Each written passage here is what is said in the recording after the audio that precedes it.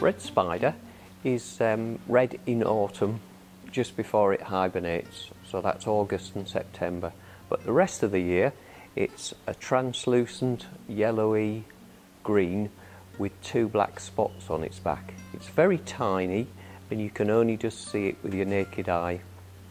The damage they do is it sucks small amounts of sap out of the leaves, which turns the upper side of the leaf yellow, so you get little yellow dots. When there's a lot of red spider, the yellow dots coalesce together and the whole leaf turns yellow. Usually that's accompanied by tiny little webs underneath the leaf where the insects live.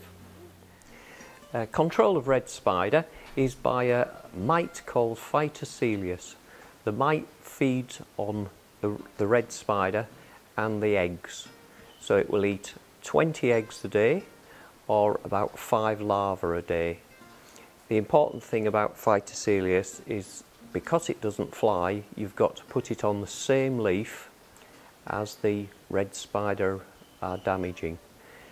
The mites will crawl around up and down the stem from leaf to leaf, but they don't travel a long way, especially if there's something to eat. They won't go any further. As soon as the red spider mite appears on the plants, you need to order the Phytoseiulus. The Phytoseiulus is a red-orange mite, a little bit bigger than the red spider, but not much bigger.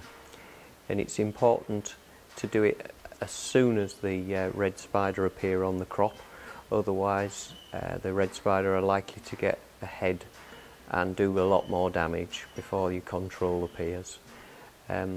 When you get the bottle of Phytoseiulus, it'll look like this.